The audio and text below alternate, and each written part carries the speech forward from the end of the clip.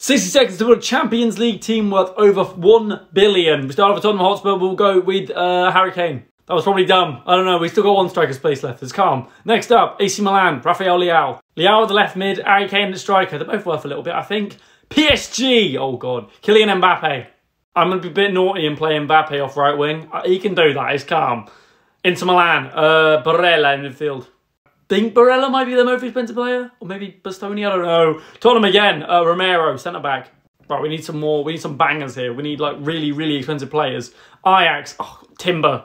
Timber at centre-back as well. Centre-backs are done. Chelsea, oh God, who's worth the most in our team?